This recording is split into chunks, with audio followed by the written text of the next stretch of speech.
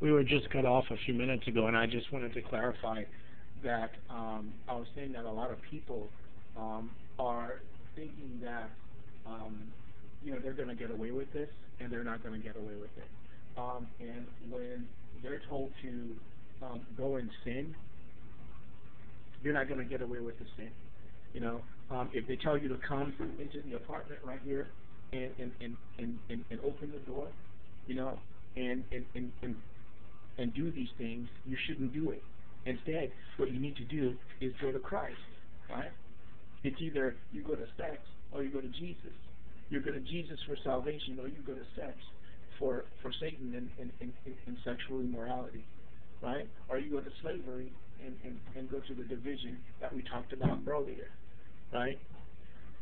I don't have much more to say, but what I did say before we got cut off, and I thought the machine was still running, is you see that bed right there? That's not for you, Gabriel. That's not for you, John MacArthur. You see that bed right there? That's not for you. That is not where you sleep. That is not where you eat. When you want to eat, you go home to eat.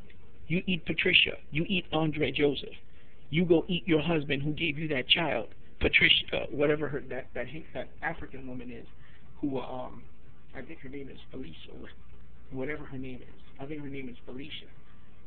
She's one of the women who works here as a monitor. I think she has the key to the apartment. And it's I have to speak to everybody. I can't choose and pick who I want to talk to.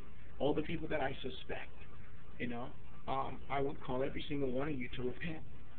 And when God tells you to go, and just because the white man tells you to go, it doesn't mean that you just pick up and go and do these evil things. There are consequences to them.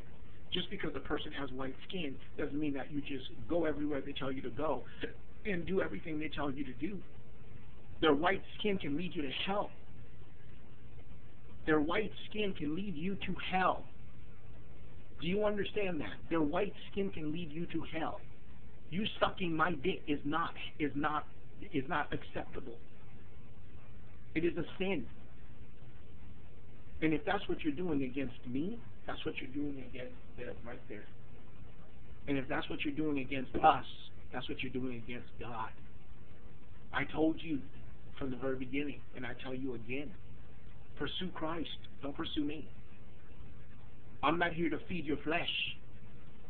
Jonathan, Gabriel, John MacArthur, Mark Rodriguezson, whoever you are, I'm not here to serve you. I'm not here to be your servants.